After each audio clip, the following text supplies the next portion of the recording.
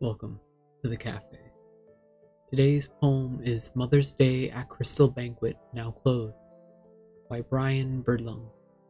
I danced with my mother beneath the fake crystal chandelier. A group of us swaying compa in circles with our mothers in honor of our mothers, despite our mothers.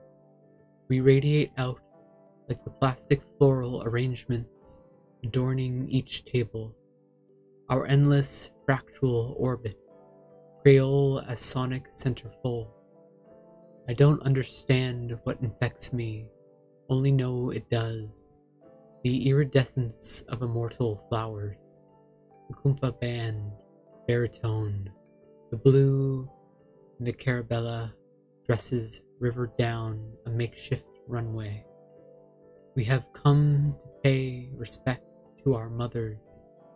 Our mother tongue, which heals, speaks for itself, is here in our collective magnetic spin, our slew of amorphisms, our revolutionary lilt, honed. All our mothers are here with us, our bodies and so their bodies, raised mitochondrial, and we have gathered to eat bread and chicken penne, for Tante Raymond to take my arm and lead me to dance, for my cousin Michael to chase me, this too a dance. He catches me, tickles my sides. I am 8, sideways, a small infinity. My laughter is in Creole. I laugh like no one is after me.